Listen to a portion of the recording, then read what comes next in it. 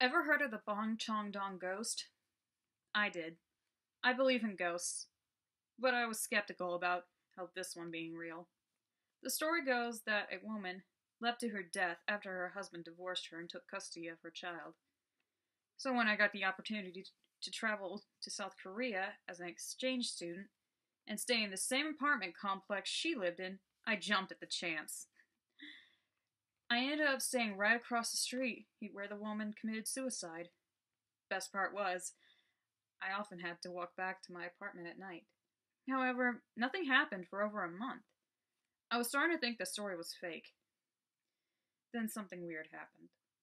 I was walking back to my apartment much later than usual on account of a college party that I left early because I don't drink and things were getting too hectic. Despite this, it took me an hour for me to get back. The streets were empty, and only my footsteps broke the silence. Somewhere, I thought I heard a bell toll midnight. As I finally reached my street, I stopped to catch my breath. Before I started walking again, I looked around, and there in the street behind me, I saw her. A woman with messy hair, dirty pink pajamas, and disjointed limbs was staggering around through the street, occasionally stopping to stare at some bushes, groan, then continue her slow pace. Feeling too exhausted and scared to confront her, I turned and quickly walked to a nearby side entrance of my apartment. Just as I was about to enter, I looked back for a second and saw her at the end of the street staring right at me. Blood stained her face like frozen red rivers. Without even thinking,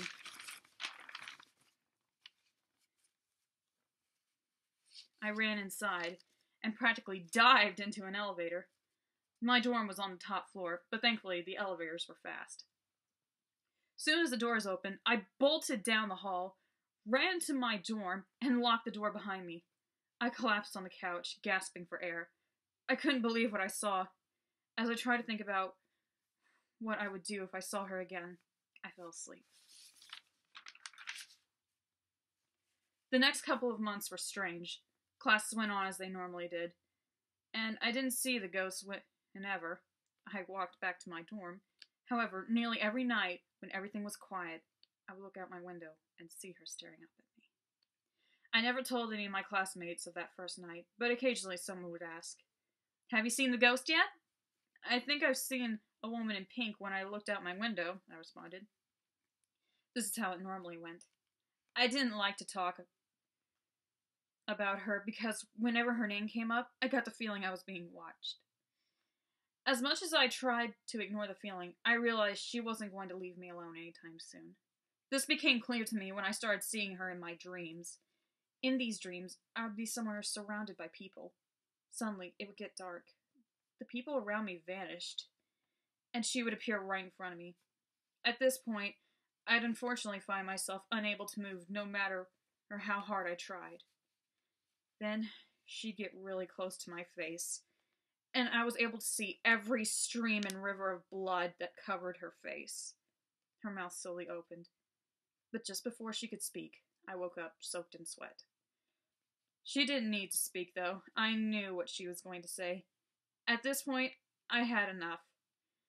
In order to free myself from this never-ending nightmare, I had to confront Mrs. Cho, aka the Bong-Chon-Dong-Ghost.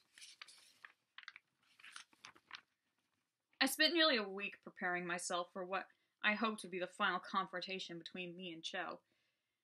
I still saw her in my dreams, but instead of trying to speak, she just stared at me, as if she knew I was planning something. I didn't even try to speak either. We just stood there in dead silence, staring blankly at each other till I woke up. Of course, I never told anyone about my intentions. By Saturday night, I was ready. As soon as the streets were quiet, I went outside and waited. So there I was, sitting alone in the dark, waiting for a ghost. It was warm, clear, and dead silent. Just like that first night. Except, this time, the only thing that broke the silence was an unknown bell tolling midnight somewhere in the distance. I took a deep breath and looked around. Sure enough, there she was, staggering like a zombie right across the street from me. As soon as I stood up, she spotted me and started clumsily walking towards me. As she approached, I felt the urge to run, but I stood still, trying not to show fear.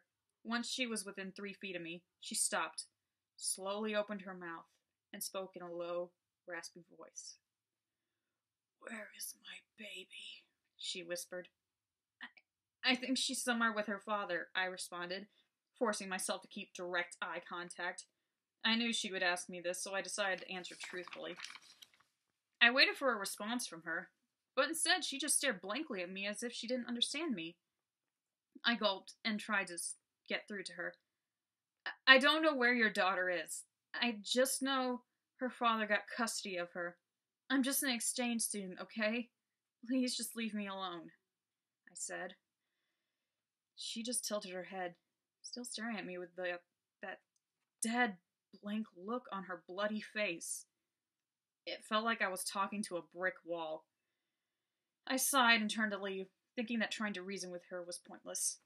As soon as I started walking, she suddenly grabbed my arm and spoke in a raspy hiss that could haunt someone in their nightmares. "Where is my baby?" she hissed in my ear. Without even thinking, I turned around and punched her in the face. "Don't fucking touch me!" I shouted as I violently shoved her away. Shocked, she stumbled and fell hard on the pavement. The frozen red rivers on her face melted and started flowing in all directions once more. Not wanting to risk being attacked, I put my foot down on her neck so she couldn't get up. "Listen, you little bitch," I growled angrily. "I don't know where your daughter is, but I'm pretty sure she's not here. Your husband divorced you because you cheated on him. Did it ever occur to you that maybe he took your daughter because he thought she was better off without you? How can anyone expect you to be a good mother when you weren't even a good wife? Face it, Joe, there's nothing left for you here. Now leave me alone." I put more weight down on her neck. For the longest time, she stared at me like I had killed her only child. Her eyes were wide, and a look of pure fear dominated her face. I thought she was going to scream at me and just disappear. To my surprise, she started crying. Tears flowed alongside her blood. "Why?" she wailed. "Why did he take her from me? I found another man, but I'm not a bad mother. I never wanted to hurt anyone. I just want my baby." I lifted my foot off her neck in shock. She covered her face and continued sobbing. I couldn't believe what I was seeing. I made the Bong-Chon-Dong-Ghost cry. I felt like a total bitch. She wasn't evil. She was just blinded by grief. I sighed and put a hand on her shoulder. "I'm sorry," I said. She kept crying. I really wanted to help her. Then I came up with an idea. Maybe you're looking in the wrong places." She stopped crying and looked up at me. "I mean, was there any relatives you would take your daughter for a visit? Maybe you could go there and find some clues as to where she is. I don't know if it'll work, but it's better than wandering around this place at night."